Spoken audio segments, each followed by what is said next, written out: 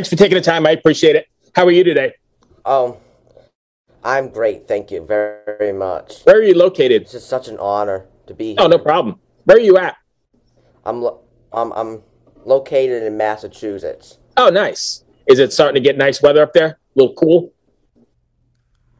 Um, yeah, it's starting to transition into much more fall weather, you would say. That's beautiful. Yeah, I'm in Richmond, Virginia, and it's starting to change. We don't have the leaves changing yet, but it's getting nice and cool, and you're able to get outside and not sweat your balls off. So, Yeah. so let's talk about you. How long have you been playing the drums? Okay, I've been playing the drums since I was about 5 years old. I've been taking drum lessons since I was about 5 years old also. Um, you know, before I took drum lessons around 4 or so years old, I was just paying away on everything I could find Yeah. around the house. So, I mean, I had to be a drummer. It was meant to be. So, Right. you know, When did you first get into your start first? song. Sorry. When did you first get into your like a real sort of band or sort of playing with others? Okay, that happened with School of Rock, which is a band program that lets you play with other kids around your age. Hmm. But they noticed that I was more advanced than the kids my age, so they put me up with the teenagers around like 16, 17 years old. Was that intimidating?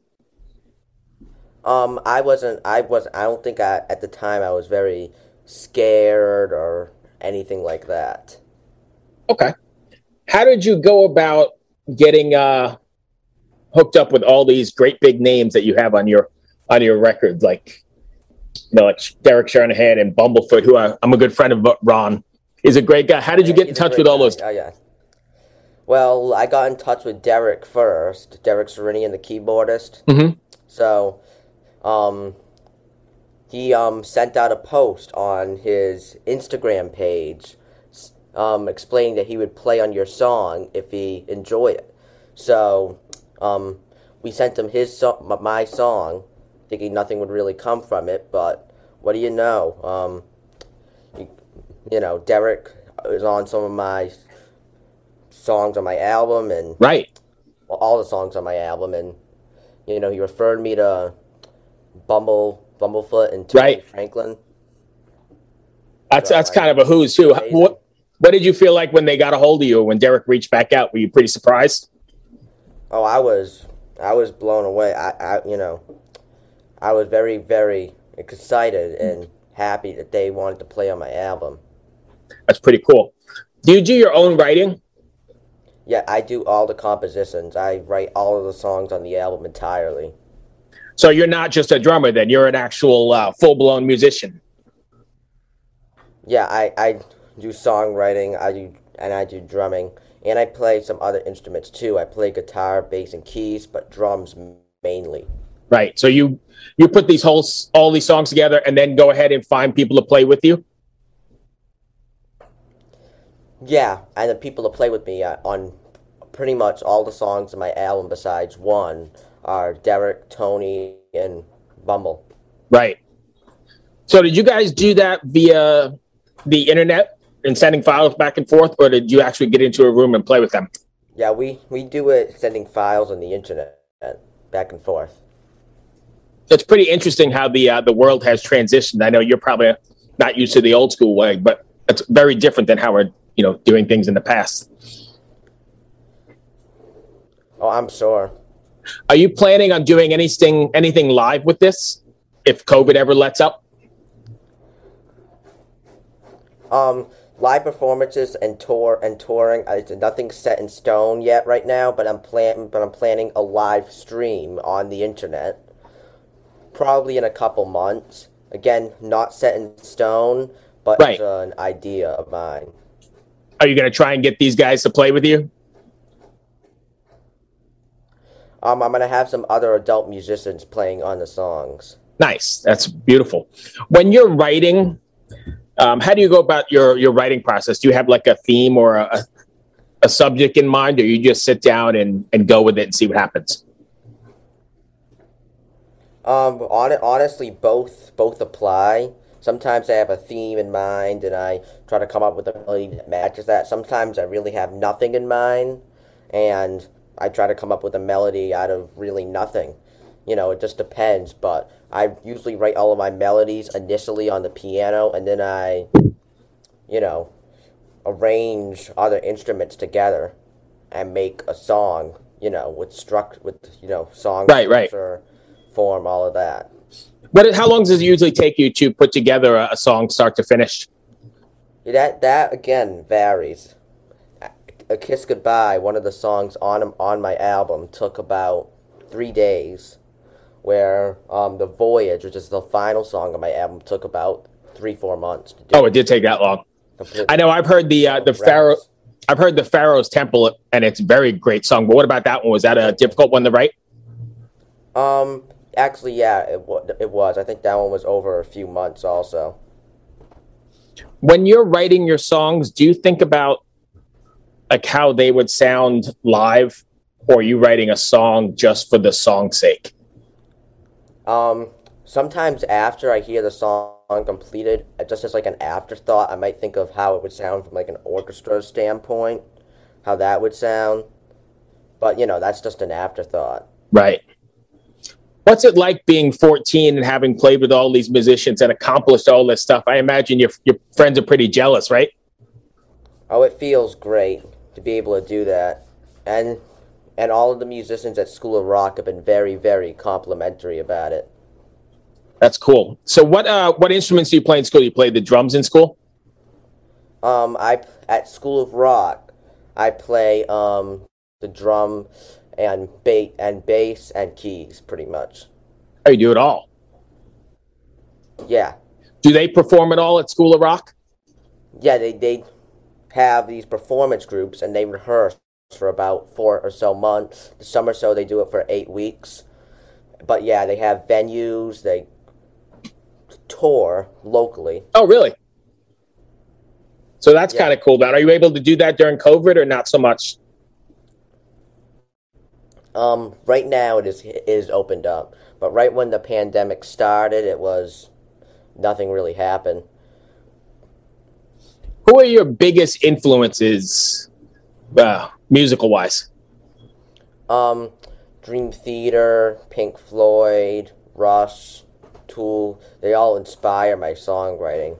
Yeah, I mean, that's all that progressive kind of stuff. So I see that in your writing. So you're like a progressive sort of music fan? Oh, yeah. Progressive rock, metal. I love all of that stuff. What kind of, you said metal. That's my wheelhouse. What kind of metal do you listen to? You have any favorite bands? Metal. Honestly, the very first band I started with metal was like when I was eight or so years old. I was listening to Metallica. Nice. I still listen to Metallica to this day.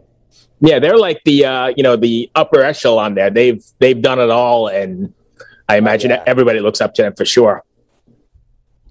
Oh yeah. Have you had other famous musicians reach out to you? Sometimes when I post my Instagram videos, believe it or not, sometimes the famous musicians themselves that either wrote the song or played on the song, sometimes they'll actually share the video once in a great while. That's got to make you feel pretty cool, right? Oh, yeah. That's pretty amazing. What about hard rock? What are your favorite bands in the hard rock genre? I'm not really, like too keen on I'm not really, as I say, familiar with the hard rock genre. More of a metal fan? Or what you mean? Are you more? I like metal. I like progressive rock. Okay. Progressive metal. Fair enough. Fair enough. Are you what do you have planned after this album gets released? Are you heading back write some more stuff? Do you have a whole lot of stuff planned? I think I'm gonna be probably writing after the album comes out. That just anything that really inspires me, I'm gonna try to create or compose. Are you one of those musicians that's always writing and always have ideas? Yeah, I always have ideas. How do you keep up with them? Are you like using recorders and jot things down everywhere, or do you have the ability to go play? Do you have a studio? Yeah, I originally record everything on GarageBand, Oh, okay. a DAW, and Right. then I send it out to the professional musicians, and then they play on the song. Right. Everything you hear is real instruments on the song. Excellent. And then where is it being recorded at? Are you guys, where's it being mixed at? Do you have somebody that's doing the mixing for you? Bumblefoot actually does the mixing, believe Oh, it or nice. not. That's pretty wild. He does a very good job. Oh, yeah. I mean, like I said, I've only heard the Pharaoh's Temple, but yeah, he does a very good job. So what's next for you, Thomas? What I'm trying to accomplish right now is, how the album's, faring, and, it's doing very, very well. It has about 10,000 streams on Spotify, all the songs put together. Everything's going really well, but as for the future, I'm thinking about, once again, becoming a professional songwriter. I'd love to be a session drummer, drumming for other musicians. Right. Of course, drumming for my own future singles, records. That's just an outline for what I pretty much want to do. Do you have goals or plans to put together a band outside of these musicians, like your own band in Massachusetts, and take on the world? Pretty much the band that I have is with School of Rock, but they've been overwhelmingly supportive. They Right. cover songs with the kids. That's kind of how they do it. Gotcha. All right. I don't know if I have anything else, Thomas. Do you have anything that you want to cover that I missed? All right. The only thing that I would like to mention is that my album, The Pharaoh's Temple, is out on Spotify, Apple Music, Amazon Music right now. You can go listen to it. It's under Thomas Thunder. Album's Pharaoh's Temple. Hopefully there'll be a music video coming out in the next couple of weeks for the Pharaoh's Temple, the song. Right. And really, that's all I would like to mention. Just, that my album's out there to listen and available. I know you mentioned you're active on social media. Where can fans find you? Is it Thomas Thunder? They can find me on Instagram and on my website, thomasthundermusic.com. Perfect. And if they reach out to you, you're pretty active social media wise? Yeah. Yeah, you can DM me on Instagram. I'm pretty active. And there's a contact page on my website, thomasthundermusic.com. You can reach me there also. Awesome. Thomas, your accomplishments are quite amazing.